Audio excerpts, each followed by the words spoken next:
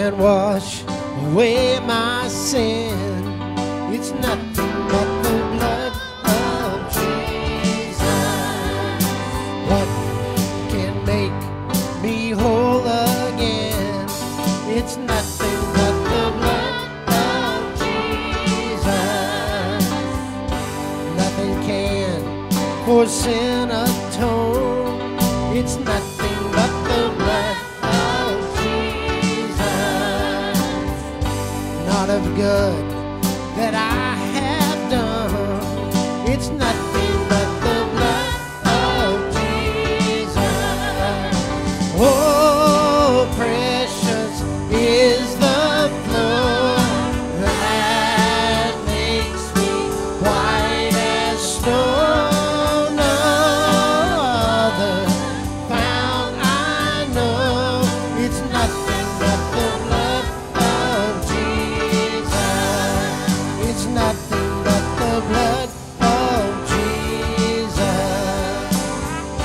This is all my hope and peace. It's nothing but the blood of Jesus. This is all my righteousness. Thank you, Lord. It's nothing but the blood of Jesus. Have you been to Jesus for the cleansing power? Are you washed in the blood of the Lamb? Are you fully trusting in His grace this hour? Are you washed in the blood of the Lamb? Are you washed in the blood, in the soul cleansing blood of the Lamb? And are your garments spotless? Are they white as snow? Are you washed in the blood of the Lamb? Lay aside all the garments that are stained with sin and be washed in the blood of the Lamb. There's a fountain, it's flowing for the soul unclean. Oh, be washed in the blood of the Lamb.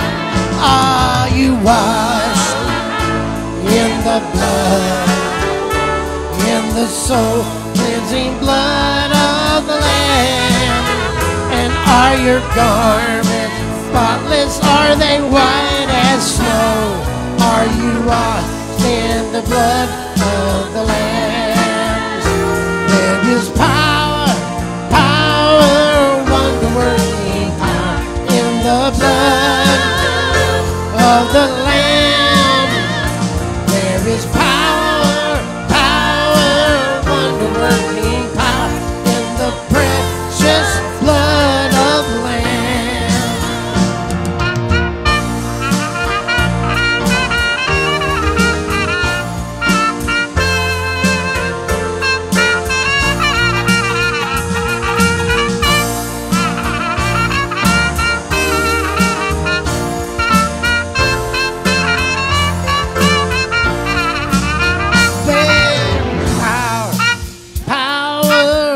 Working power in the blood of the Lamb. There is power, power, wonder-working power in the precious blood of the Lamb.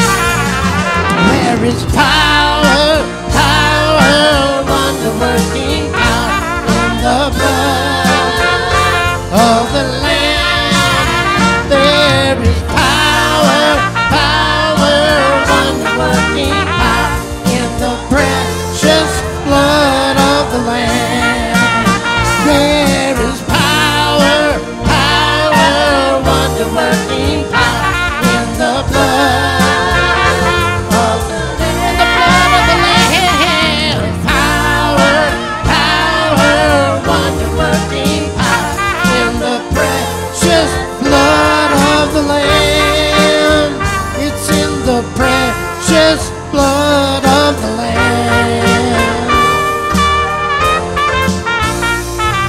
It's nothing but the blood of Jesus.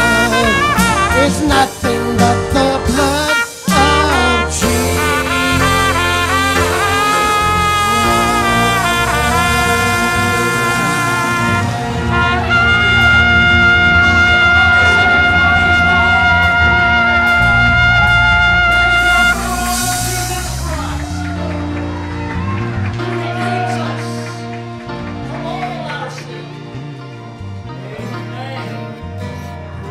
the name of the Lord. Welcome to New Beginnings Worship Center. This is Pentecost Sunday, and you're in a place where the power of God dwells. For the last 50 days, day and night, 24 hours a day, our upper room has been open. And our goal, and my goal beginning, was that we at least have 120 visits there during this time, but we were well over 300 visits. Amen. Thank be to God. That means somebody's been spending some time in prayer. Somebody's been believing God for some great things, and we've seen great things happen this past week, especially so many people that we've been praying for. One lady we prayed for on Thursday, they were disconnecting her from event, and they told their family that she would be going home. Well, on Friday, she was sitting up. Thanks be to God. God is moving. He's still the divine healer. Amen. He's here to meet whatever need that you have. If we can just trust Him, believe in His word, hold fast to His promises. Amen. God is so good. We want to make all of you welcome. Any first-time guests with us besides our guest speaker? Any other first-time guests with us today for the very first time? All right. Perhaps not, but it's good to see some returning people. Good to see Crystal and Kenny. It's good to see Kenny. It's good to see Teresa. Amen. Others that have been away for a while, thank you for being here today. Amen. I want you to know we've been praying for you. Amen. We've been praying for you. And we're just excited to be able to worship with you today. And I'm believing God's going to do great things in this place this morning. I believe backsliders can come home. Sinners can be saved. Bodies can be healed. Lives can be transformed because there's still power in the blood of Jesus Christ. Hallelujah. Let's go to Him in prayer right now. Then we're going to receive our offering. We're going to bless and pray over our sozo gifts and pledges. And we're going to get right into worship today and just let God have His way. Father, we come to you right now to give praise and honor unto you for who you are. You're on the throne today. And governments and nations may rise and fall, but you're forever. You change not. Your power is not diminished. Your authority reigns supreme. God, I give you praise for the opportunity to be in this place this morning. And it's not about the place that we call the church, but it's the assembling of the body of Christ together. Whether that's in a building or outside or under a tent, it doesn't matter, Lord. But when your body comes together, you're in the midst of it. You're in our presence right now, and we thank you for that. I'm asking for a blessing upon those that came today. Those that are bereaved, brokenhearted, those that are dealing with personal struggles and anxieties and issues in their life. Lord, I pray that during this service that you would just speak to their hearts, that you would remind them of your eternal love, that you would remind them that they go through nothing, that you're not there. God, I pray that you would embrace that one that feels the farthest away. Breathe on us today. As you did with 120 in the upper room, I pray that you would breathe on us, O Lord, not just so that we would speak in tongues, but so that we would be filled with your power. Lord, that we would be filled with authority, courage to take your gospel to every person we meet and every place we go. God, I'm believing that this church is going to be radically transformed today, and we're never going to be the same after what you're doing in this place today. I give you praise in Jesus' name. And the church said, amen. Put your hands together once again and give the Lord an ovation of praise. Turn around and wave at somebody. Let them know you're glad to see them in the house of the Lord. Amen. Hallelujah. How many is ready to worship the Lord? Amen. Hallelujah. Bubby, how's your dad today? Hallelujah. Praise God. Still coming home on Monday? Praise the Lord. Another praise report. Amen. Amen. Amen. Are you ready to worship the Lord in giving? Let us agree together as we bless and say these confessions over our giving and over the offering today. Amen. God is doing great things. Amen. And because of who He is, and because of your faithfulness to Him, we're going to be able to bless Sozo with this offering today. Amen. So we want you to give as unto the Lord. We're going to bless this offering. We're going to bless our gift to Sozo, and as well as our pledges monthly going to Sozo, because we want to see people that are bound in addictions freed. We want to see them free and in the house of the Lord, serving the one who sets us free.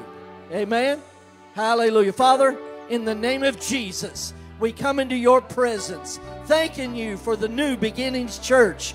You have called us to take the gospel to Nicholas County, to West Virginia, and to the nations of the world. We are a growing body of believers, and there is no division among us, because you are Jehovah Jireh, our provider. We have everything we need to fulfill the Great Commission. We are your people, filled with your Spirit and walking in your love. We are doers of the word and not hearers only. We lift our hands and worship you with these gifts. And as we give in the offering today, we are thanking you for jobs and better jobs, raises and bonuses, sales and commissions, settlements, estates and inheritance, interest and income, rebates and returns, rents and royalties, checks in the mail, gifts and surprises, finding money, bills paid off, debts demolished. It's offering time, and we are thankful that we have this opportunity to give. Hallelujah! Hallelujah! Hallelujah! Bless you.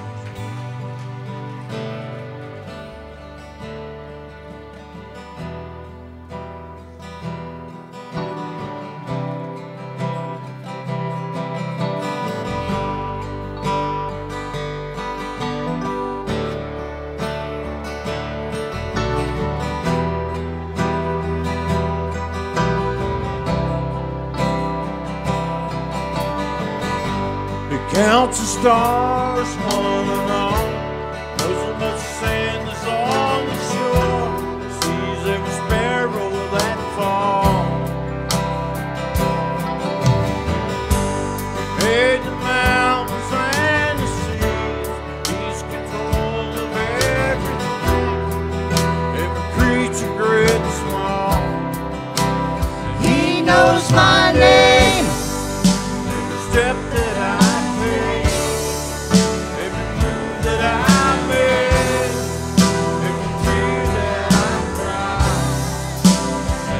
knows my name. I'm overwhelmed by the pain, can't see the light of day.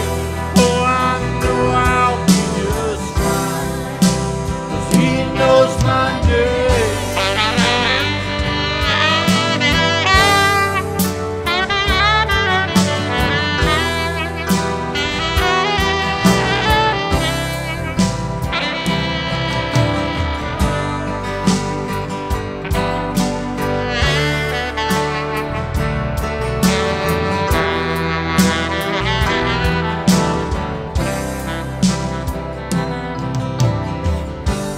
Tell you what tomorrow will bring, can't tell you what's in store.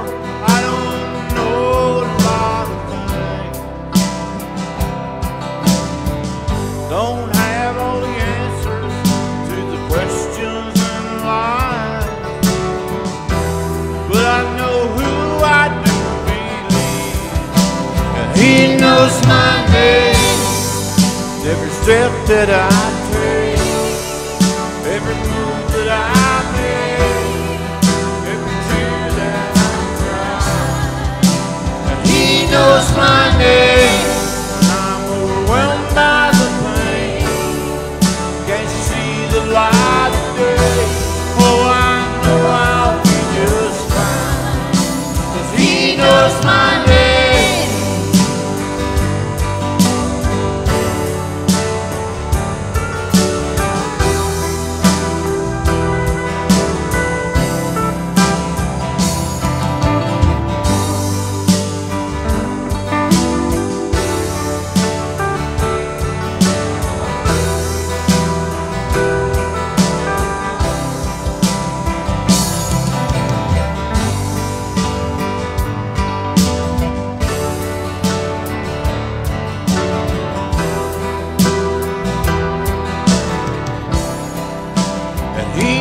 my name.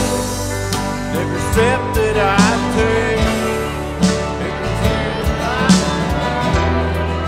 every move that I make.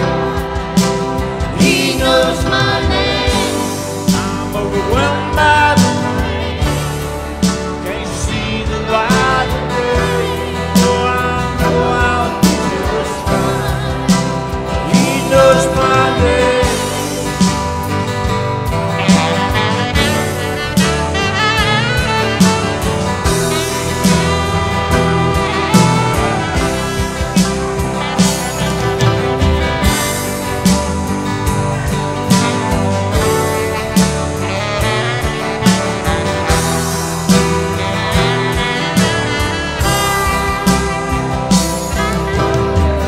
Can't tell you what tomorrow might bring. Can't tell you what's in store. I don't know a lot of things. Don't have all the answers to the questions in life, but I know whom I can believe, and He knows my name. Every step that I take, that I made, every tear that I cried, and He knows my name. I'm overwhelmed by the pain, can't see the light of day. Oh, I know I'll be just fine, but He knows my name.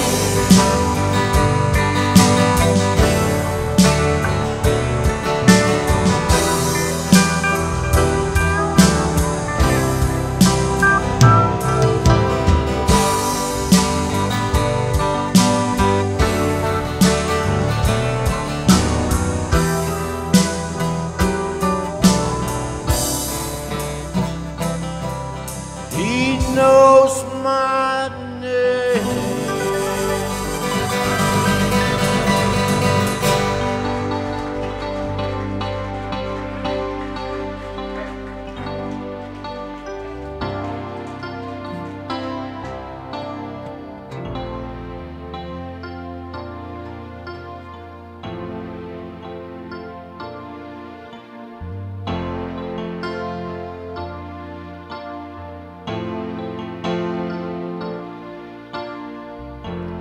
I see heaven invading this place. I see angels praising your holy name. I sing praises, give you honor, worthy Jesus. I see glory falling in this place. I see hope restored and healing of all disease, and I sing praises, give you honor, worthy Jesus. We give you praise and all of the honor. You are our God, the one we live for. We give you praise and all of the glory, God. We give you praise and all of the honor. You are our God, the one we live for. We give you praise and all of the glory, God, and all of the glory,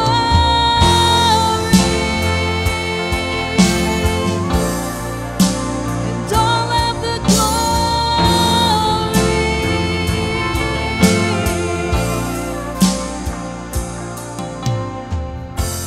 I see glory falling in this place. I see hope restored and healing of all disease, and I sing praises, I give you honor, worthy Jesus. We give you praise and all of the honor. You are our God, the one we live for. We give you praise and all of the glory, God. We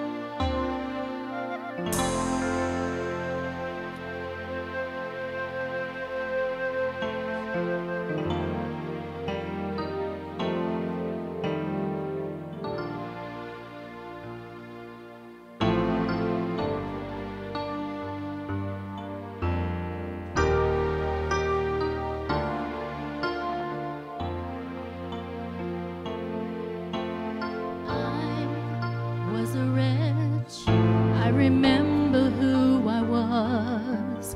I was lost, I was blind, I was running out of time. Sin separated, the breach was far too wide. From the far side of the chasm, you held me in your sight. So you made a way across the great divide, left behind heaven's throne to build it here inside. There at the cross, you paid the debt I owed, broke my chains, freed my soul. For the first time I had hope. Thank you, Jesus, for the blood applied. Thank you, Jesus, it has washed me white. Thank you, Jesus, you have saved my life, brought me from the darkness into glorious light.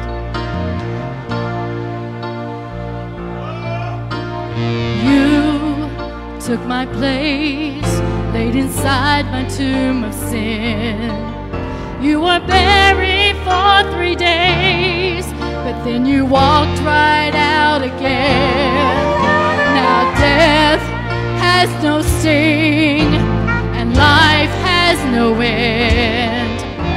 For I have been transformed by the blood of the Lamb. Thank you, Jesus, for the blood applied. Thank you, Jesus, it has washed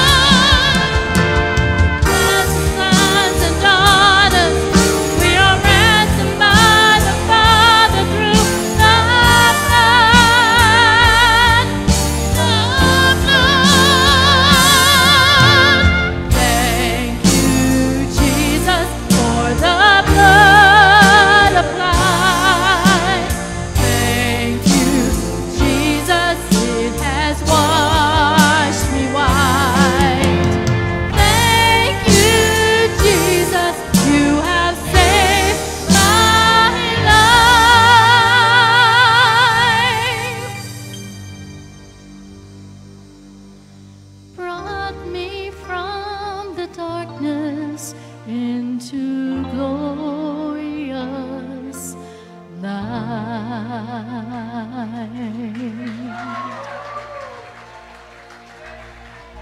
Glory to His name. Glory to His name. There to my heart was the blood applied. Glory to His name.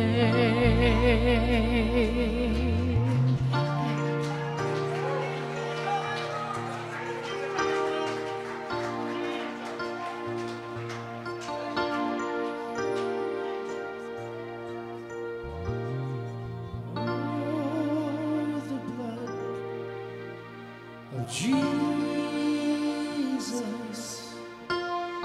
Oh, the blood of Jesus. Oh, the blood of Jesus. It washes white as snow. Oh, the blood of Jesus, my precious Lord. Oh, the blood of Jesus, sweet Jesus. Oh, the blood of Jesus, it washes white as snow.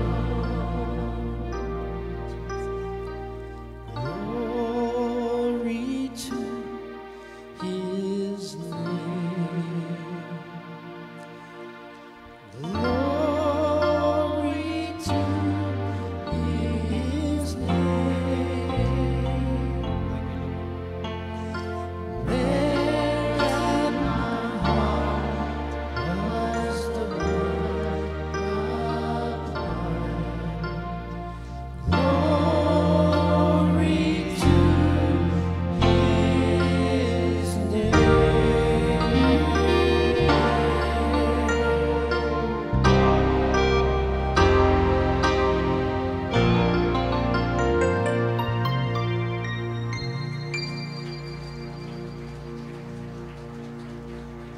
Praise the Lord.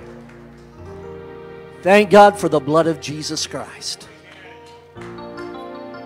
For without the blood, there is no remission of sins. The sins of my past may not be forgiven by those that I transgressed against, but my Heavenly Father sees them no more because of the blood of His precious Son. Hallelujah. I believe that I can safely declare that God is in the house. Can I get a witness? I believe the Lord is in this house. Praise the Lord. You can be seated. The gentleman that's about to come to bring the word this morning has been a friend of mine since 1999. I used to be terrified of this man.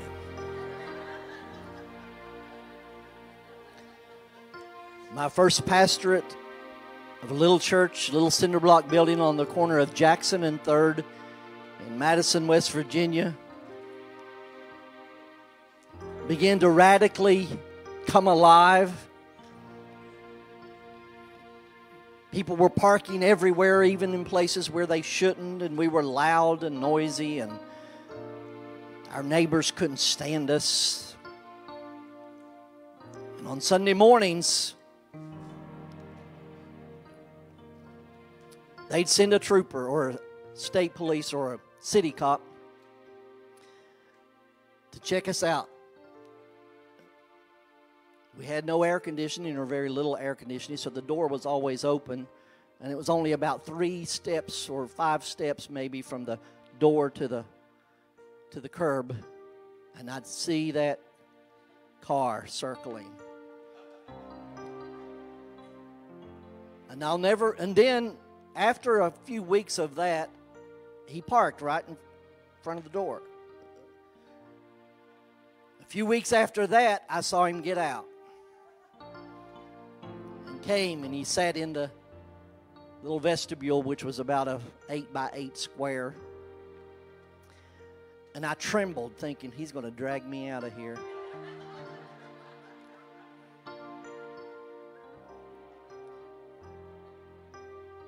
But then I found him to be a brother in Christ. Found him at our altar praying, fully uniformed, gun and all, and on duty.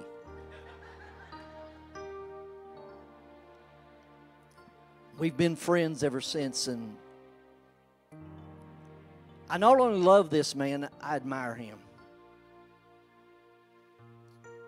He's been through it, as we all have.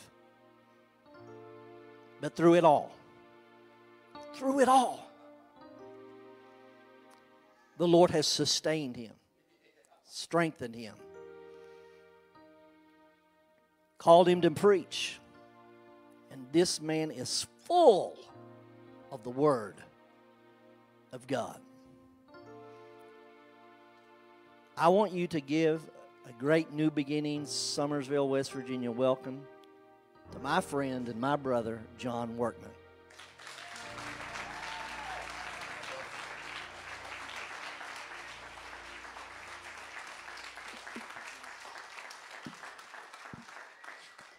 I'll probably let the microphone go here shortly. I get a little carried away. Yeah, what Stacy probably forgot to tell you is I usually come in when I was on duty and I would sit in the back. As you can see, I just can't stop crying. And I don't care, you know, being in uniform. Yeah, give God a praise. Give God a praise. I wouldn't trade the tears for anything. Sometimes I laugh. Sometimes I cry. Sometimes I shout. Sometimes I speak in tongues. Sometimes I just sit there and just soak in His presence. Oh, there's nothing that can take away the presence of God. Nothing.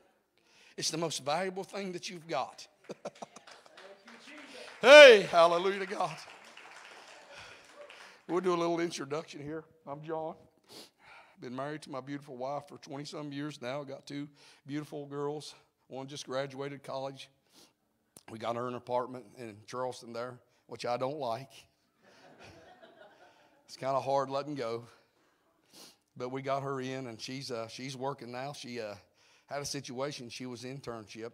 And I said, well, maybe you should let them know that you're interested once you graduate. You're getting ready to graduate. She said, Dad, I don't want to do that. I said, well, okay, just a suggestion, basically. So she went to praying. She said, Lord, if you want me to work here, if this is your will for me to work here, then let them ask me. I don't think it was the end of the week that they come and ask her. I mean, my God. My other girl, she's getting ready to, you know, she's in 11th grade because of this COVID stuff. She's going to have to do that again, so we're going to be a little late on getting her to college, but we're trusting God for that. But God has blessed me so immensely, and I'm going to preach today. Is that okay? God has been good to me, my brother. I can look back. Everything I've ever been through, it's been worth it. Everything I've ever been through has been worth it. And I want to give credit and honor to whom honors due. This man has always been a mentor to me, a role model. I've always looked up to him, and I hope you know what you got. That's it. God, give God glory. You give God glory. Give God glory. This man and this woman is some of the greatest people of God that I've ever been privileged to get to know. And not only do they preach the Word of God, they live it. And you know what? If you ain't figured this out yet, people are not going to listen to what you got to say until they see how you live. Yeah, that's where the power of God's at. You can talk a good game, but when it comes to living, and I'll go ahead and tell you ahead of time, I'm not going to apologize. I'm pretty blunt. When the Holy Ghost gets stirred up, I'm pretty blunt and I'm devastatingly honest. Sometimes I don't think that's a good thing, but ultimately I believe that it is. But I just want to thank God, to be here. It's an honor and it's a privilege. And of course you can see, obviously, I'm not as good looking a guy as your pastor. He's smarter and he's very much more eloquent spoken than I am. Was that good?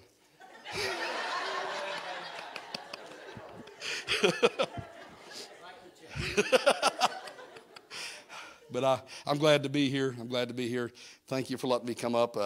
I've evangelized for years. I'm getting ready to get started. I just want to give you a little overview. I've evangelized for many years now. And I told Pastor Stacy here sometime back, probably 2 or 3 years ago, I think I was in the car and I was driving along and the Holy Spirit prompted my heart. Anybody know that the Holy Ghost still talks? Oh, he talks. And we just got to listen.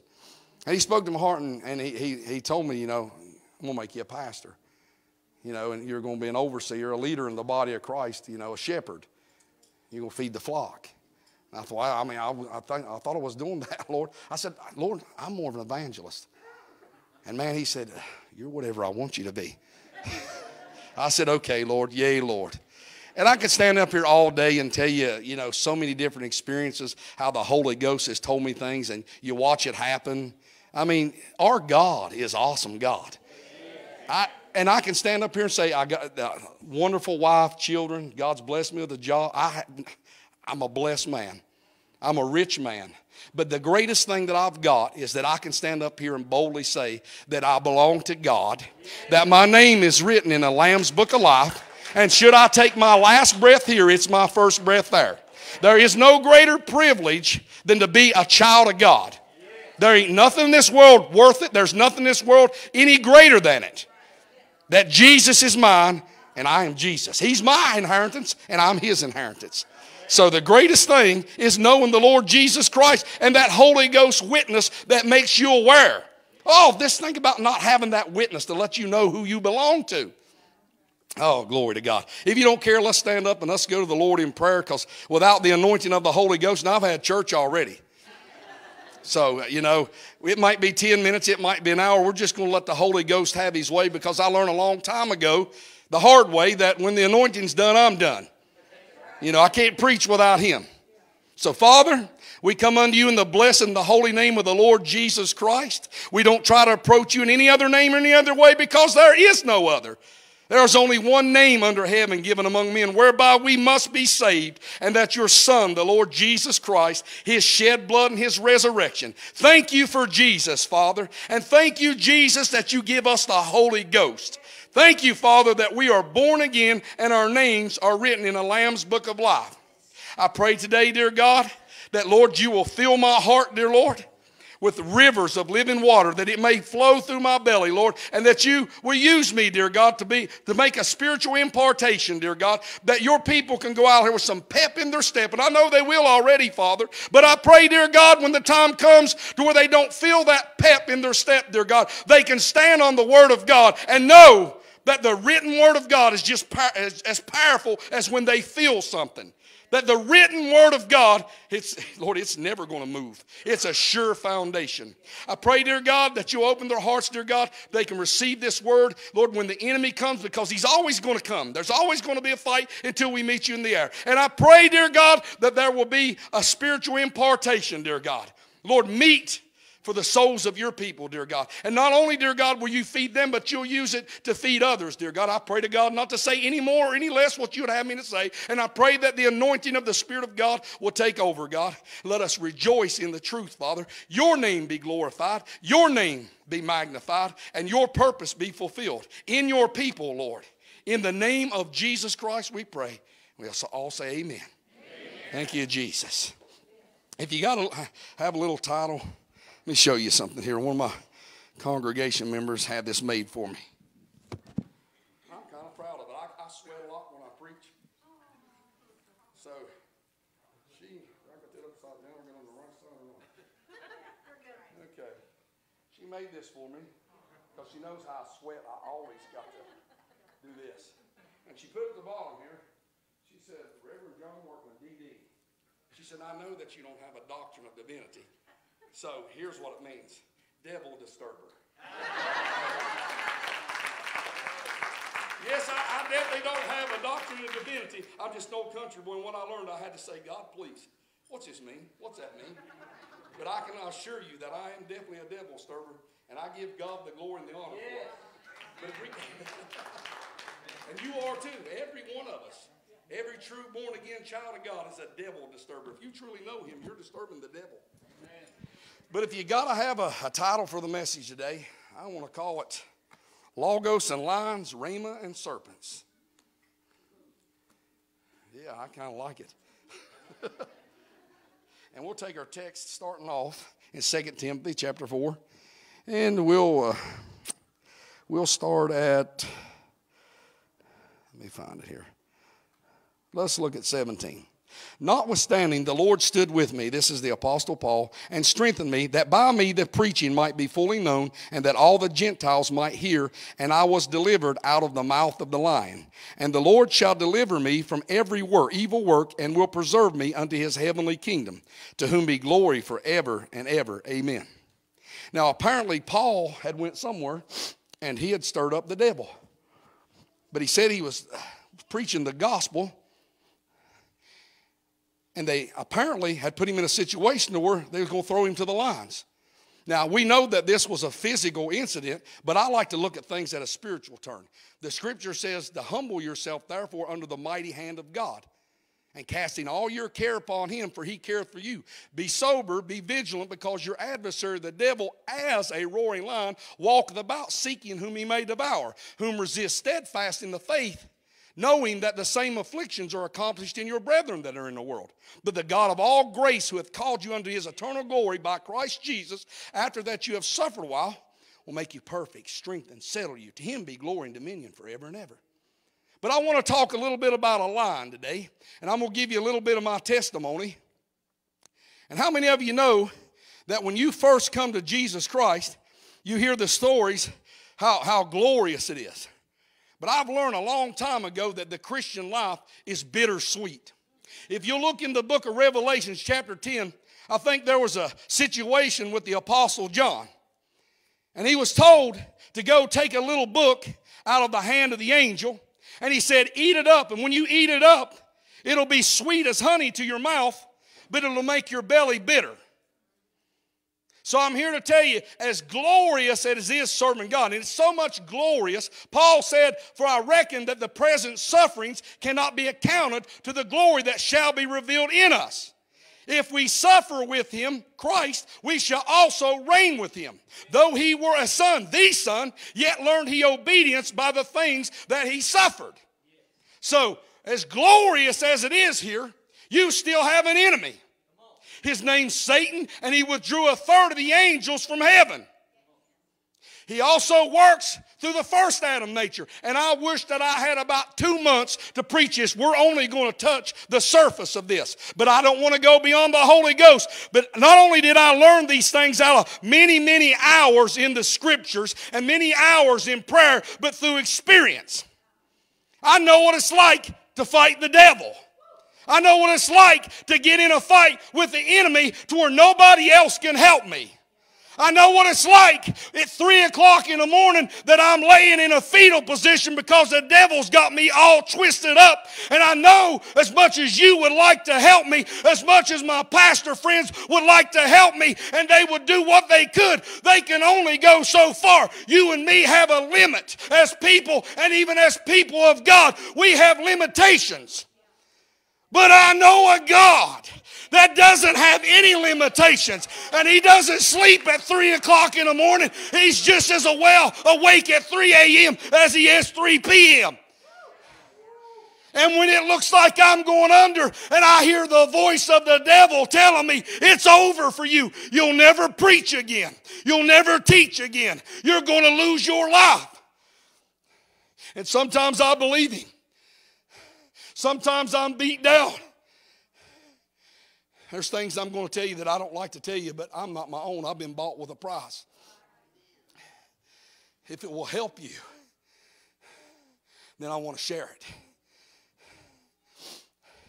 When you come to Christ, that very moment that you come to him, you're born again and the power of God's inside of you. You have everything you need. everything you need to conquer in every situation. I've been in law enforcement for many years now.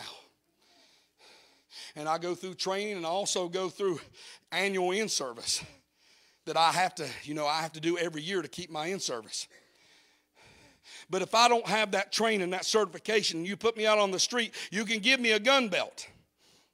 You can give me handcuffs. You can give me all the things that I need. But if I don't know how to utilize my resources, I'm not going to be able to do my job efficiently and proficiently, effectively. So I need training in order to do that. There's a lot of us, you are born again. You are filled with the Holy Ghost. You are a tongue talker, sanctified. But you don't know how to use the gifts that God gave you. You are dangerous to the realms of hell, and He knows if you ever figure that out, you're going to be a greater threat to Him. So what God does, He lets you go through training, on-the-job training, so you can learn how to utilize the weapons of your warfare. Paul the apostle said in 2 Corinthians chapter 10, verse 3 through 6, he says the weapons of our warfare is not carnal. It's not guns and knives and bazookas and handcuffs and pepper spray. They're not carnal, but they're mighty through God to the pulling down of strongholds. Then he's going to tell you what the strongholds are. Casting down imaginations and every high thing that exalts itself against the knowledge of God, and bringing into captivity every thought to the obedience of Christ. Do you know the greatest battle that you ever fight's in between your ears? Bible says to keep your heart with all diligence, for out of it proceeds the issues of life. For the abundance of the heart the mouth speaketh, and we eat of the fruit of our lips.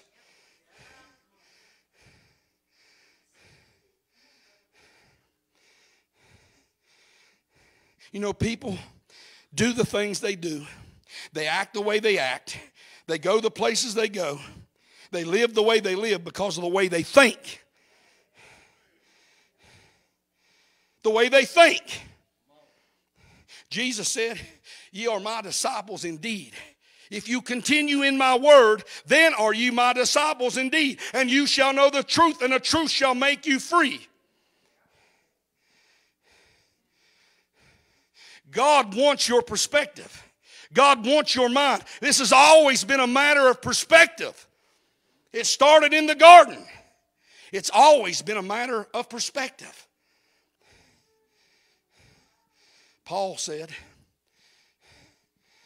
he said, lest I get exalted above measure, there was a thorn in the flesh given me, a messenger of Satan to buffet me. For this I besought the Lord thrice, 3 times, that it may depart from me.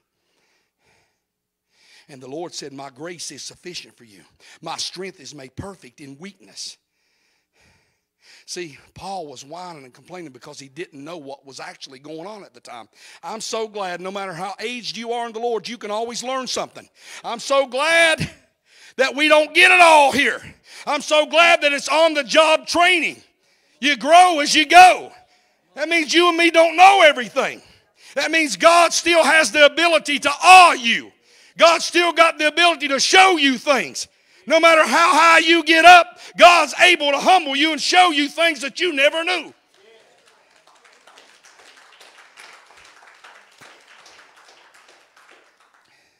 So Paul, the thing that he run from, the thing that he dreaded, the thing that he hated, the thing that brought such misery to him, he besought God about, he run from it, that he learned through the revelation of God, through the voice of God, through the perspective of God. Why am I running from something that I should embrace?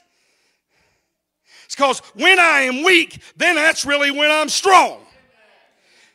Do you know why God allows you to wrestle with any? The Bible says we wrestle not against flesh and blood, but against powers, against principalities, against the rulers of the darkness of this world, spiritual wickedness in high places. Take on the whole armor of God that you may be able to withstand in the evil day. Having done all to stand against the wiles, the schemes, the tactics of the devil, the trickery, the fiery darts of the wicked, their thoughts, their imaginations, their high arguments that exalts itself against the knowledge of God. Do you know Satan's relentless? Constantly trying to get your mind. trying to get your attention constantly. So Paul said, I'm sick of this. I'm always in peril. Peril in the deep. Peril among false brethren.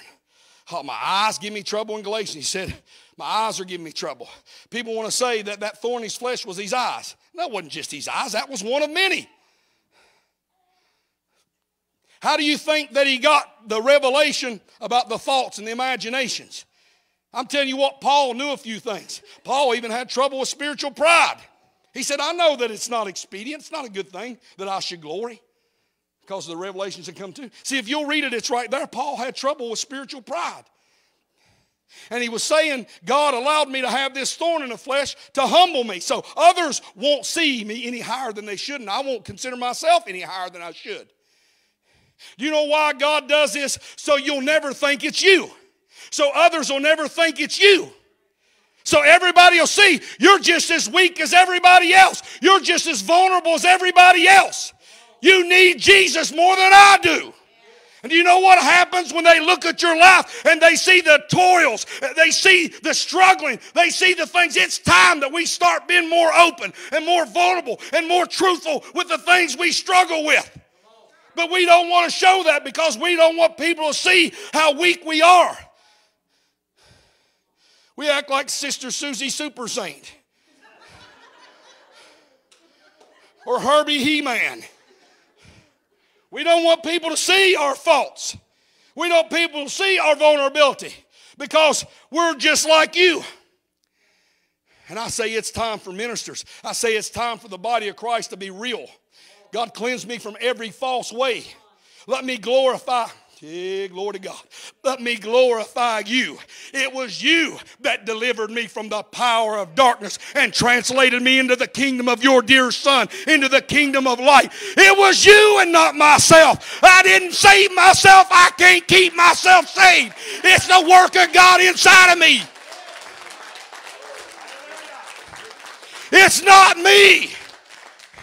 And when we're not open about our vulnerabilities and our weaknesses, then we're trying to take the glory and we're insulting Him. Jesus said, I only do what I see my Father do. I only say what I hear my Father say. So Paul come to the conclusion, the thing that I'm running from is the thing I should be embracing. And I said, God, I got to fight. There's no getting out of it. If you think you come to Christ and you're not going to fight the devil, you're sorely, sorely mistaken. That's actually what you've been called unto. It's actually what you've been called unto. So Paul, the thing that he once run from is now embracing because he understands something. He understands the thing that reveals my weakness pushes me towards my strength. So the thing that makes me look bad draws me to the person that can lift me up and make me look good by His power. Many years I worked, just an old boy, I worked in Giovanni's.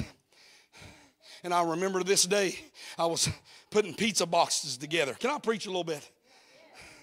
I was putting pizza boxes together. And I remember the Spirit of God said to me, He said, you know, and I'm working. Anybody ever just working, your mind's on something else, and you have a suddenly moment when the Holy Ghost speaks inside of you, and you have no doubt that's the voice of my God speaking inside of me, and you feel His power overwhelming you, but everybody around you doesn't seem to be showing any kind of indication that they know God's there, but you do, because you're born again, and because He's your God, and because He lives inside of you, and He reveals Himself to you. He said, you know hell knows your name. And I'm just a babe in Christ at the time. He said, hell knows who you are. Remember the 7 sons of Sceva? They had heard about Paul. They had heard about the apostles. So they run into a guy one day that was demon possessed. And they said, we adjure you to come out of him in the name of Paul, Jesus, whom Paul preaches. And that devil in the man said, I know Paul, and I definitely know Jesus, but who are you? He said, who are you? He said, who are you? And the one man whipped all 7 of them and wounded them, sent them out naked running. Total humiliation. You better know Jesus. When you get in this, you better really know Jesus. The disciples come back one day and they were rejoicing. Said, Lord, even the spirits are subject to us through thy name. Jesus said, well, I beheld Satan like lightning fall from heaven to the earth. He said, I give you power to tread upon serpents and scorpions and over all the power of the enemy, and nothing by any means will hurt you. He said, notwithstanding, do not rejoice in that the spirits are subject unto you, but rather rejoice that your names are written in heaven. Do you know what he was saying there? He's saying, because your names are written there, you have power here. If your name wasn't there, you would have no power here. They'd laugh at you, and then Jesus proved it in the book of Acts. Hey! Do you know what power you get when your name's put in the Lamb's Book of Life? No, I don't think you do. I don't think I do. If we did, we'd start seeing more things that Jesus done. We'd start seeing more things that the apostles done by the power of the Holy Ghost. And that's coming. You need to get yourself ready because that's coming. It's coming. Locusts and lions, rhema and serpents. Like I said, I'm not going to get through all this today. I can already see that. You ever have so much information, Pastor, and you want it to come out, but it can't going to come out until God wants it to? Oh, there's so many things I would like to give you. So many things I'd like to give. I'm talking about things that, man, sweat, tears. So many things I've been through that had I not went through it. It's good that I've been afflicted, that I might learn thy precepts, O God. The same thing Paul learned. But if you look at a lion and a serpent, their mouth is their destructive device. It's their mouth. That's what will kill you. It's the serpent's mouth. When it bites you, it injects its venom. It's the lion's mouth that if he gets you in his mouth, he will devour you. Both the serpent and the lion, their destructive device is their mouth. The lion will devour you, and if you'll study up on a serpent, it swallows its prey whole.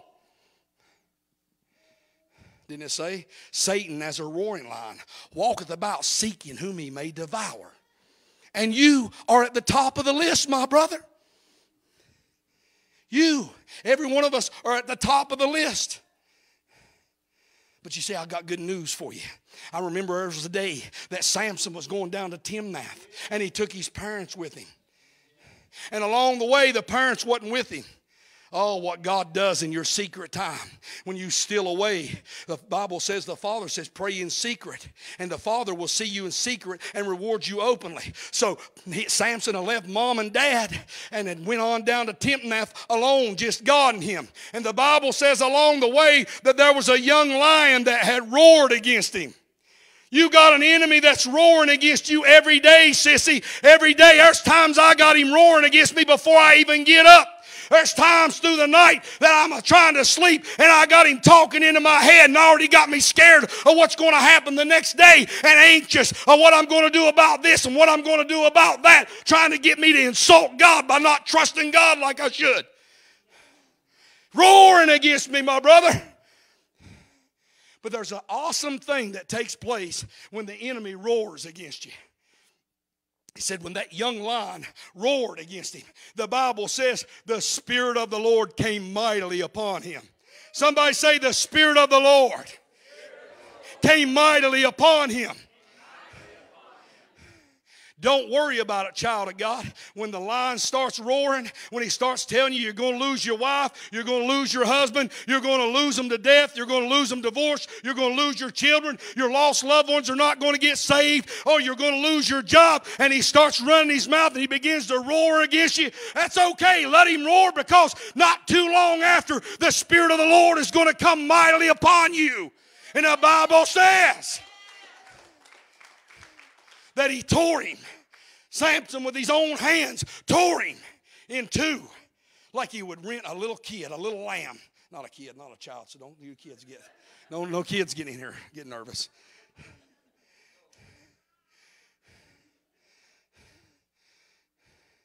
Then it makes me remember when Samson, when he goes down, and the incident.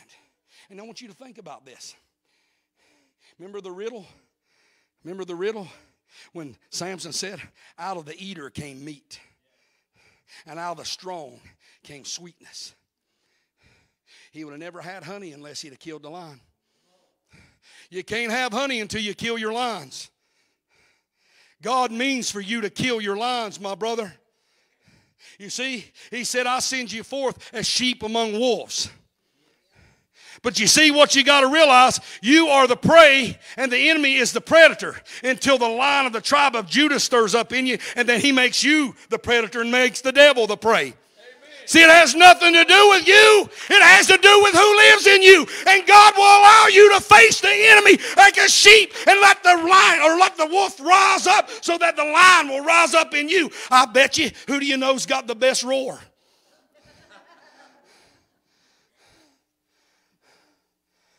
You'll never eat honey until you kill the lion. You were meant to kill the lion. And if the devil could do what he's saying he's going to do to you, why don't he just shut up and do it? Because he needs your cooperation. He needs you to listen to him. He needs you to be afraid. He needs you to believe him because he works on that and he'll bring it to pass if you let him. Never stop fighting. You want honey? That's what Paul figured out. Paul said, I'm not going to get to eat honey until I fight the lion. See, Paul's whole mindset changed. Once he realized, in order to get strong, I got to fight. Do you know this? I went through, I'm going to come back to that. You know, and you're probably going to be surprised when I tell you this.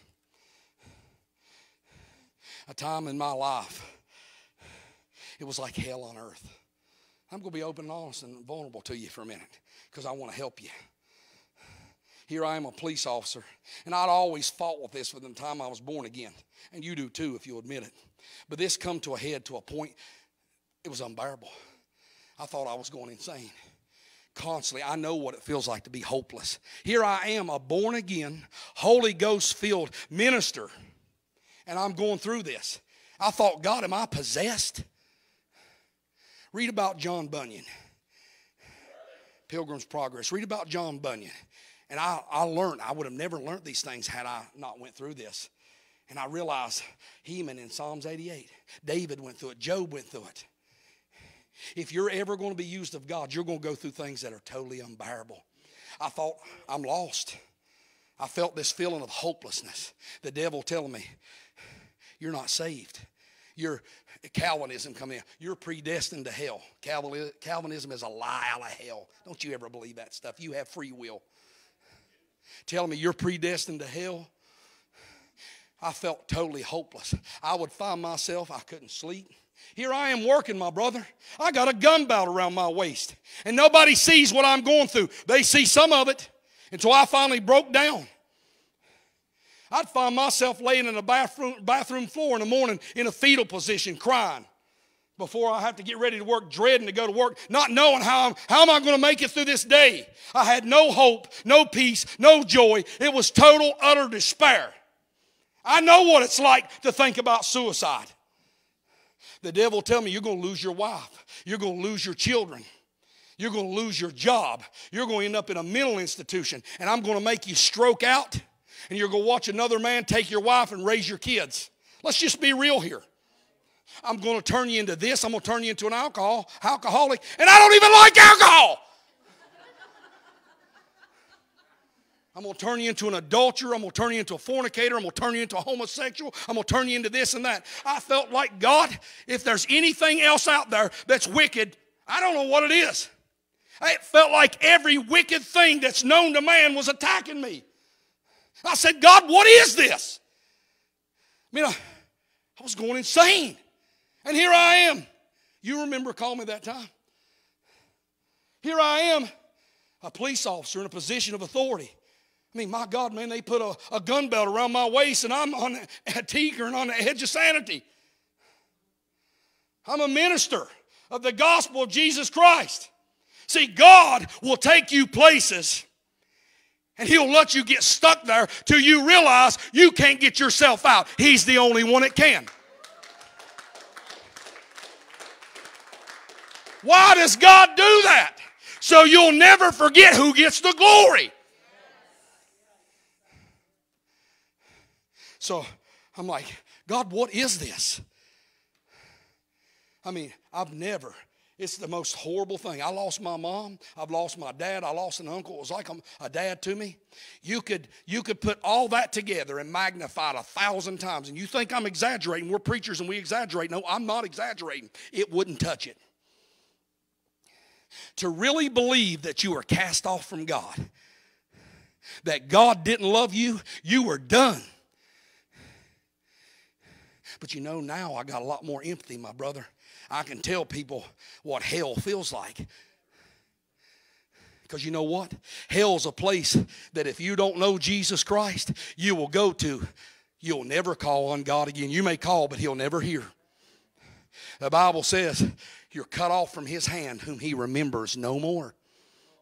If you go out of this world, if you're here today and you don't know Jesus Christ, or you once knew Him and backslid, you better get back. You better come, because you'll go to a place, and I know this is not popular preaching, but hell's real. Jesus died to save us from something, and I'm telling you, it's death and hell. And it's the lake of fire, which is the second death. And once you go there, you'll never get out. You're eternally doomed and damned forever to a place of incomprehensible pain and sorrow and horror. You can magnify what you fear 1,000,000 times here, and it'll not touch 1 second in hell. Your mind cannot comprehend the fear and the horror that will take a hold of your soul. Not to mention the lake of fire, not to mention the physical pain that you'll sense there, but the emotional pain. You'll be cast off. There's no love there. There's no peace there. There's no joy. There's no forming a committee and saying, hey, we can get through this together. Most of the things you face here, there's other people that go through it too, and you can pull together and draw strength from one another. That's actually what the Scripture says, knowing that the same afflictions are accomplished in your brethren that are in the world. I draw strength from you. When I know that you go through something similar to what I go through, it gives me strength to know that I'm not an oddball. It's okay. He's going through it too. There won't be any committees in hell, social committees. Help me get through this. Everybody will be individually suffering torment themselves. There will be no comfort. There will be no solace. There will be no hope to ever get out. So I urge you here, if you don't know that you belong to God by faith in the Lord Jesus Christ, you need to make sure today that you do. You trying to scare me, preacher? Well, yes, I am. Yes, I am. In all honesty, yes, I am. Yes, I want. The fear of God is the beginning of knowledge. The fear of God is the beginning of wisdom. But I was in a place where I never thought I'd get out, sissy. And here I am, born again. Can I preach a little longer?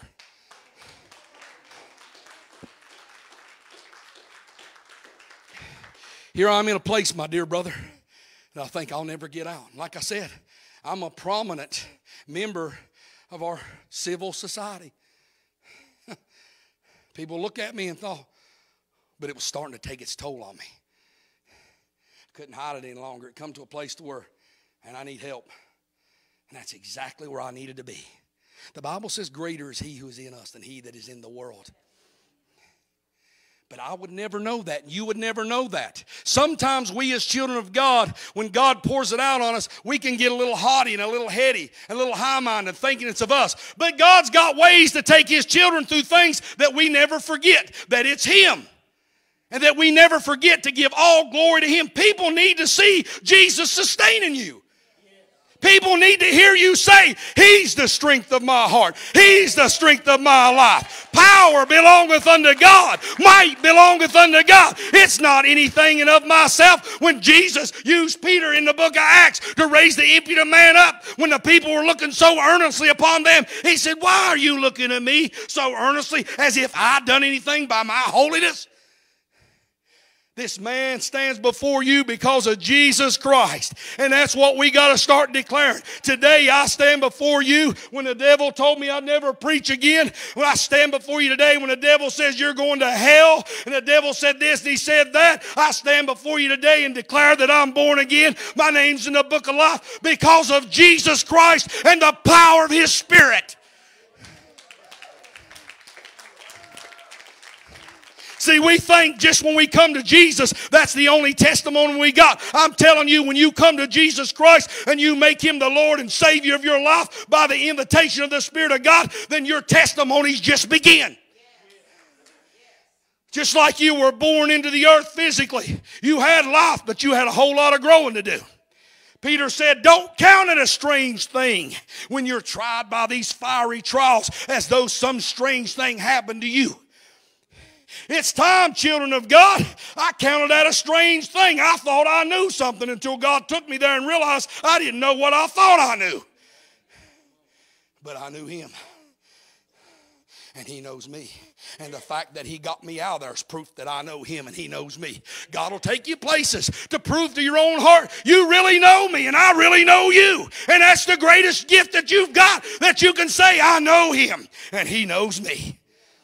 That's the reason why that song means so much to me. He knows my name. My God.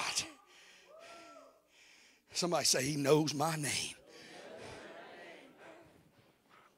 And to some of you all that are here today, and you don't understand why that means so much to us, when you're standing at the great white throne judgment, you'll realize. But it'll be too late. Don't wait till you're standing before Almighty God and you have no covering for your sin. Don't wait before you stand before the great white throne to hear God judge you for every sin, every wicked thought, every wicked desire, every wicked word, every wicked deed. To remember back why we are so excited now that we know Him and He knows us. Don't wait. Because you know what? God will remind you, it'll already be in your heart that you sat here this day and you heard the preaching that you heard. There'll be no saying, I didn't know, God. I didn't know. You know what? You're going to be in the presence of sheer truth. There won't be no lying there. I've had people that I had them on camera. You done this. And that wasn't me.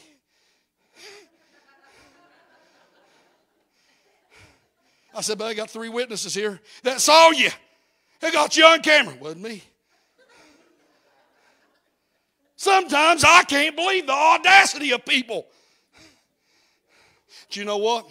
When you stand before God, you won't be able to say, wasn't me. There'll be no excuse. You're standing in the presence of sheer truth. You talking about a truth sermon. There won't be no lying there. There won't be no hiding anything. You're standing in the presence of complete light, perfect light. There'll be nothing hid. Now I want you to think about 1 second. Think about how terrifying that is.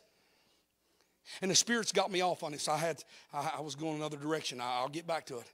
But the Spirit, I'm serious. If you're here today, you're here for a reason. If you don't know Jesus or you've backslidden, the Bible says the servant that knew to do his Lord's will and did it not shall be beaten with many stripes, while the servant that didn't know to do his Lord's will be beaten with few stripes. You know what that means? It means you know to do good and do it not, it's sin unto you. If you've been born again and you've walked away from God for another man or another woman or for this reason or that reason and you're not with God, you've not repented and you've backslid, don't tell me that once saved, always saved stuff, because I can take the scriptures and shred that stuff one side and down the other. If it took free will to get saved, it takes free will to stay saved. God didn't make little robots. If you're here and you knew Jesus Christ and you backslid, You are in terrible danger. But I got good news for you. I got good news for you. You can repent. You can repent. The best news I ever heard when Jesus come out of the wilderness, he said, repent and believe the gospel. You know what gospel means? It means good news. Do you know what the good news is? It is you can repent. See, under the old law, if you committed certain sins, and adultery was one of them, you were killed and you went to hell. Am I telling the truth? Yeah, I'm telling you the truth. But they want to say, you got a lot of people out here, they don't want to repent, but they want to believe. I think that's called liberalism.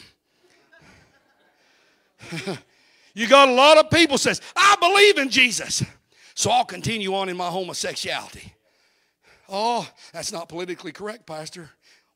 I'm not striving for political correctness.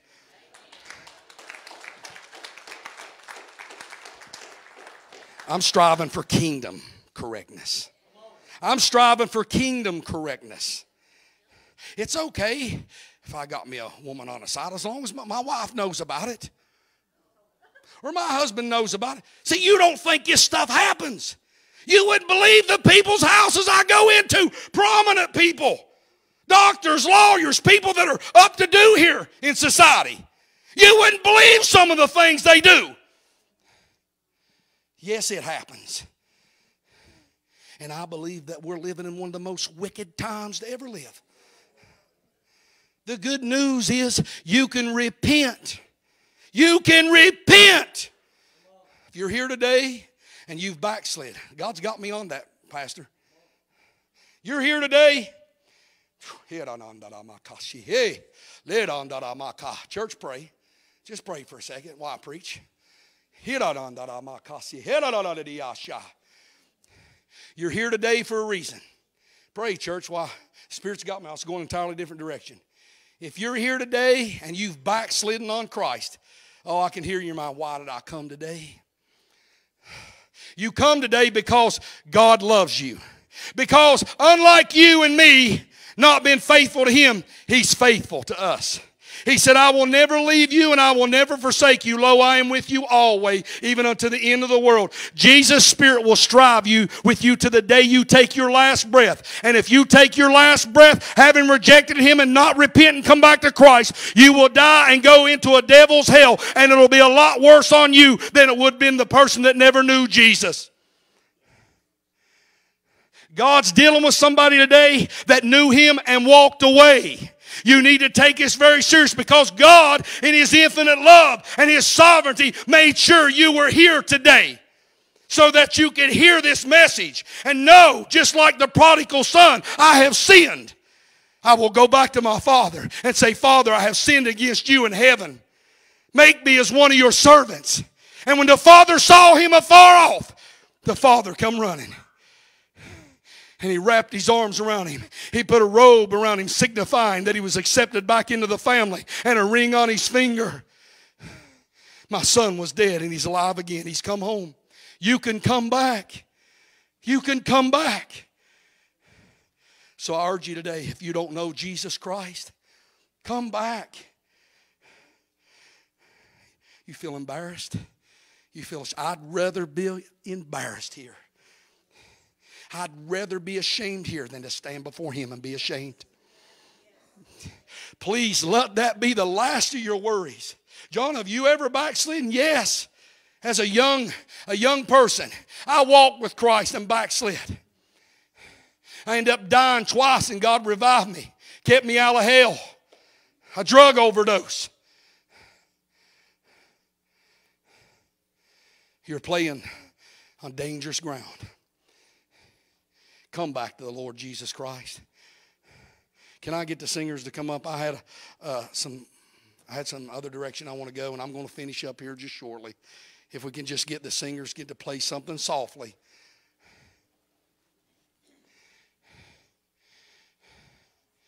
I wanted to go into Logos and Rhema. Logos is the written word of God. Rhema is the spoken word of God. And you children of God, when you get your Rhema, hang on to it. Oh, so much that I want to say, but I believe God wanted me to go this direction. Pastor, am I on the right track, you think? And maybe sometime you'll have me back and I can finish this message. But as the church prays, I want to appeal to the person, you know you're lost. You know that you need to come back. And it's not by some chance that you're here. You know that God ordained this. You know that God set this up. And you know that you're here because God is giving you another opportunity to come back. See, because you left Him doesn't mean He left you. See, Jesus can't lie. The Scripture says He's the truth. And He made a promise. He will strive with you. If you've once known Him, He will strive with you to the day you take your last breath. He will try to get you to come back home. It's a love that we can't comprehend. Every now and then, we get slight aromas of it. But if you sense the presence of God touching your heart, and you know that and I'm saying if you've never known Christ, Jesus died to save us from something. I didn't come to church to hear about hell today. I didn't come to church to hear about the lake of fire today. Well, you know what? You'll never seek an answer until you realize you got a problem. And I'm here to tell you, if you don't know Jesus, you've got the worst problem there is to have. Spirit of God, have your way. You have the worst problem. There's no problem that you can have on the face of the earth worse than the problem that you have. It's a sin problem. And it's a problem that will cost you your soul. It's a problem that when you stand before Jesus, you'll not be able to enter into heaven. But my wife went. My husband went. My children are in there. And you'll hear Him say, "Depart from me, you worker of iniquity. I never knew you." Is that what you want to hear? My God, no, it's not. Do you want to know that your loved ones, they went into heaven without you? My God, nobody wants that. God doesn't want that. You don't want that. Your family don't want that. You remember the rich man when him and Lazarus died? Do you remember? He said in hell he lifted up his eyes. And he begged. The Bible says he was tormented in that flame. Do you know? You'll be able to see there. You'll be able to hear. You'll be able to taste and touch and smell and feel. You have all your five senses there. Please, church, pray. God's dealing with somebody. You'll have all your senses there. As a matter of fact, I believe they'll be heightened. You'll be more sensitive there. And you think that it's just a physical pain. No, the emotional pain. You will be tormented on a level, spirit, soul, and body. It's beyond your comprehension. Don't go there to find out what this preacher's saying. Don't go there. Do not find out what this means by experience. I might be the only one that ever tells you don't go to hell. It's the worst curse somebody could put on you, telling you go there. Don't. You don't have to. God gave you a free will, and He gave you the gift of His Son. And church, I wanted to go another direction, but the Spirit's got me on this. There's somebody here that your soul is weighed in a balance. You may go out of here, and this may be the last church service that you ever experience. This may be the last time that you ever get beckoned by the Holy Spirit to come back home. You that have never known Christ, this may be the last time that the Holy Spirit ever draws you again before you take your last breath. And like the rich man, you lift your eyes up. Hey, my God, my God. You lift your eyes up out of hell. Tormented. You'll still love the people on the earth. He said, please let Lazarus go back. Somebody warn my 5 brothers that they don't come to this horrible place. Please, somebody, Abraham, let Lazarus go back. They'll believe if somebody rose from the dead. Abraham told him they've got Moses and the prophets. They got the scriptures. They're not going to believe, though, somebody raised from the dead. But you've got somebody that rose from the dead. Jesus rose from the dead so that you don't have to go to hell. Why don't you? I've got a good idea. God's got a good idea. Why don't you, listen, why don't you get saved? And why don't you tell your 5 brothers, tell your wife and your husband, tell your children now so they don't go there. Don't depend on somebody to do your job. I'm going to ask you, as everybody bows their head, there's people here that don't know Jesus. And don't say, he's not focusing on me because I backslid. I've never come to Jesus. You're just as in bad shape. Though the one who knew Christ and backslid and turned away from him for this world. Maybe it's drinking. Maybe it's drugs. Maybe it's sexual sin. Maybe it's this or that. I don't know. But I do know this. If you'll confess your sin, he's faithful and he's just to forgive you and to cleanse you from all unrighteousness. You've not done anything that he can't forgive you of. The fact that you're sitting there with breath in your body, there's hope for all those that are still alive. There's hope. All you got to do is come back. Jesus, you know, I believe you're the Son of God. I believe that you died for me and God rose you from the dead. I'm not going to ask you to come up here.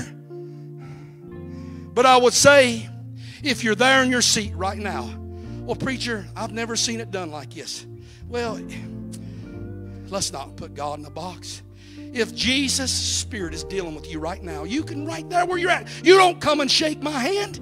You don't have to come up here in front of everybody. Some people are just backward. It's not that they're ashamed of the Lord. Why don't you, in your heart right now, why don't you just say, Jesus, forgive me. Right now, why don't you pray and say, I'm tired of running, Lord. I'm tired of being afraid. See, because you've been afraid. When you go to sleep at night, you think, is this the night that I may not wake up in the morning? You go to work, is this the day it might happen and I leave this world? You're not happy. You've not got any real peace. You try to drown it out with drugs and relationships or drinking. Maybe you're trying to drown it out with working more. You're trying to drown out that voice that's drawing you back to him. But you can't drown it out. And he keeps calling. And he keeps calling to bring you home. And you keep resisting. What if this is the last time? What if you go out of this place today and he stops beckoning? What if he stops drawing? What if this was your last day on earth, your last week on earth? Where will you open your eyes up? Will you open your eyes up and see the King and be in the presence of the Lord? Or in hell will you lift up your eyes? So right now, as the church is praying and everybody's heads bowed, I would say this.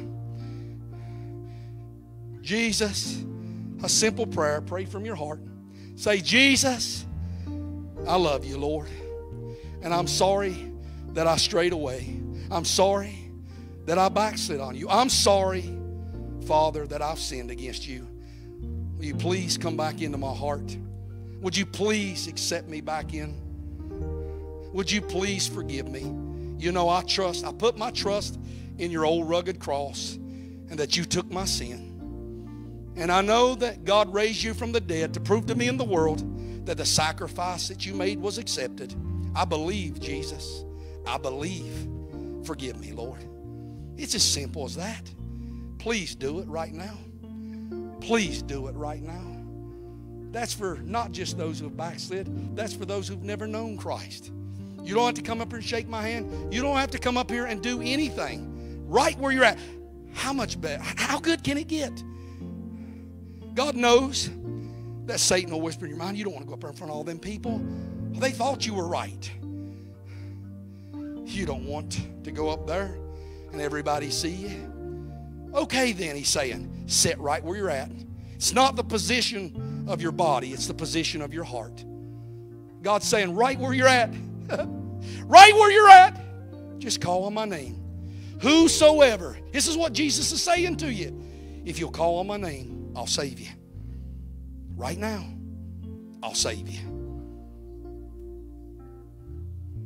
going to give you just a minute before I ask the pastor to come. I'm going to give you just a minute. Think about what was just said. You've got an opportunity. What if sin? Lord, sin to my 5 brothers, somebody. Some of my brothers don't come here. Why don't you talk to your brothers here and now? Why don't you get saved and talk to your family? Do you know your children are watching you? Do you know your children will listen to you? Do you know we prepare our children for college and to meet the demands of making a living, but we're not preparing our children for eternity? Do you know, Mom and Dad, that they're watching you, they're listening to you? Do you know you could be the very one that leads your children into hell? Do you know when they stand before God one day that they may accuse you? You know God may accuse you, and your children may end up in hell. God forbid. But this is real. This is not a Sunday morning church service alone. This is real. This is reality. What if you lead your children to hell? What if you lead your children to the lake of fire? What if your children one day stand before God Almighty and they are judged and they hear the most horrifying words a human being could ever hear? Depart, depart from me, you worker of iniquity. I never knew you. I'm going to ask this. If anybody prayed that prayer, would you please, while everybody's head's bowed, would you please raise your hand? You don't have to say nothing. Just raise your hand and say, that'll show that you prayed that prayer. Thank God for those hands. Thank God for those hands. See, the Bible says if you believe in your heart that God raised Christ from the dead and you confess Him with your mouth, you'll be saved. You just made a confession. You called on Jesus Christ and you lifted your hands in confession. Please get with us, get with the pastor after church, and make sure, just let the person next to you say, just let them hear you say, it was me. I accepted Jesus. It was me. I come home. Is there anybody else? We've already had people raise their hand. Is there anybody else that can say, I've come back to Jesus today? I've come home. Well, let's go this far. Is there anybody that would say, Pastor, would you please remember me when you pray? I know that this act doesn't save me, but I want the church to remember me when you pray, that God will have mercy on me and help me to have the courage to come back home. Is there anybody that will raise their hand and say, please remember me when you pray? Remember me. Thank God for those hands. Thank God for those hands. We will remember you, but remember this. It's going to take you. Love demands free will, and free will demands options. God is love, and He gives you a free will. He will not make you serve Him. But I'm telling you, anything you think's here is worth missing heaven, Satan has got you deceived. There is nothing here worth missing heaven. What would it profit a man if he gains the whole world and loses his soul? I'm going to say that one more time, and as the pastor comes, come on up, Pastor. I want you to think about this. What does it profit a person if they gain the whole world and yet lose their soul? Because whatever you gain here, you could have everybody bowing to your beck and call, have anything and everything you want at any time, but I promise you it's temporary and it's coming to an end. But Jesus is forever. Eternity is forever. Heaven is forever. Hell is forever. This is not what I come to church for today. I wanted to hear a message how I could pay my tithes and get rich. I wanted to hear a message of how I can feel good. Well, the Spirit, He started that, but there's people here that come back to Jesus Christ. And there's people here the Holy Spirit's dealing with. And you need to know that God loved you enough to make sure you were here today so you could know that He stopped a message for His children just so you could know, I still love you. I will forgive you of what you've done regardless of what you think you've done, and Satan's telling you you can't be forgiven. It's a lie. I'm telling you, Jesus' blood is able to forgive you. You're listening to the lie. Don't go to hell. Pastor.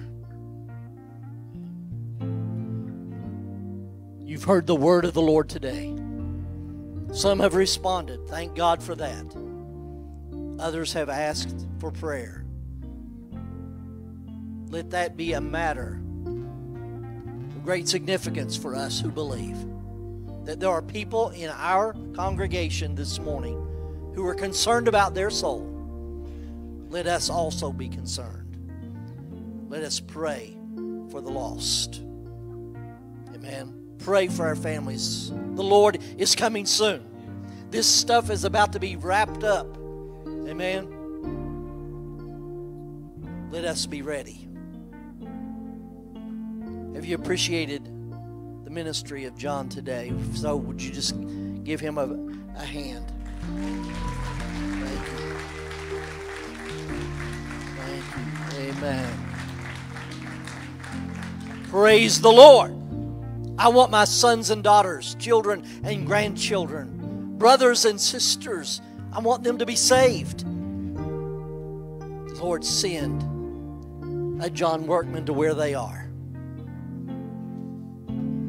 with a word that will prick their hearts. Amen. If you received Christ today, come and talk to us after service. Amen. Let us know the decision that you've made, and we'll celebrate with you. Could we stand together? Lord, what an awesome place it has been today to sit at your table, to hear your word, to be able to worship you with brothers and sisters of Christ. Thank you for this family. Thank you for this home that you've provided for us. Let us not take it nor one another for granted, for all are important to you. And we all belong to you, Lord. So I pray that you will go with them. As we leave this place, Lord, may you constantly remind us that you are with us and you are for us.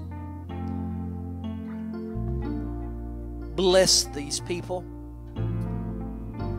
throughout this week, at work, on their job, in their homes, wherever they may go. May the presence of the Lord be there. Bring us back, Lord, at the appointed time. But put a fire in us, O Lord, that cannot be quenched. Let us so hunger and thirst for righteousness that we cannot resist the house of the Lord, the presence of the Lord, the word of the Lord, and the people of the Lord.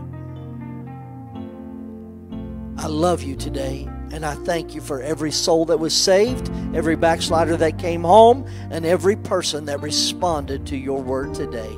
I give you praise for it in Jesus' name. Amen and amen. God bless you. See you Thursday night, 7 o'clock.